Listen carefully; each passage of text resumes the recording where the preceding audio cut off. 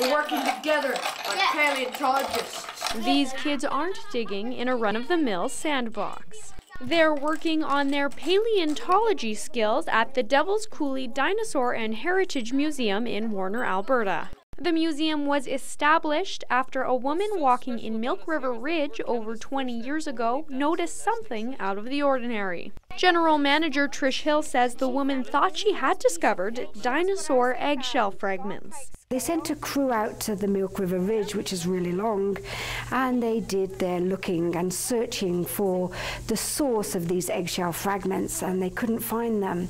And the last day they came to Devil's Coulee, and they searched the coulee and they couldn't find any. And Kevin Ollenbach just sat down on a little hill called Little Diablo's Hill.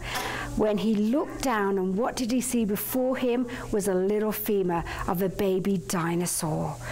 And he followed that trail up the hill, and protruding out of the hills were actually eggs with stick-like things peeking out.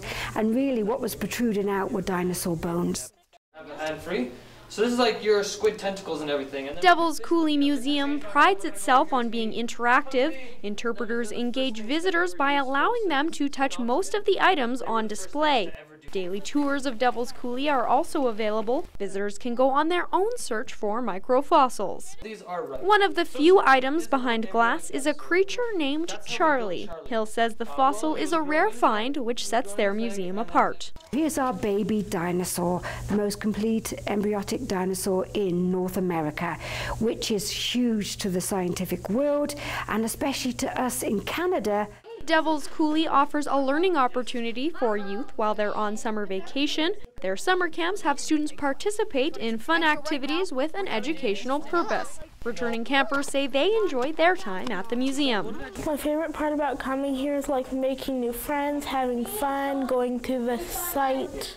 My favorite part coming here is that we learn about dinosaurs and we can find their bones. Everybody's so nice here, and I meet so many new friends, and it's so fun, and I just really love learning about all that new stuff. About 1,700 visitors come through the museum each year. Interpreters say a lot of people are unaware of Devil's Coulee Dinosaur and Heritage Museum. They hope more visitors will make the trip for a one-of-a-kind experience. You're not going to find big bones here, but what we find such a variety. We find very interesting little fossils here and there, and we are a very important site in that we are Canada's first nesting site ever discovered. And we are also the best nesting site in North America. We found the best skeletons, the best embryos. Anyone wanting to travel 75 million years back in time to where dinosaurs laid their eggs can visit the museum's website, give them a call, or send them an email. For Go Southern Alberta, I'm Fallon Wagner.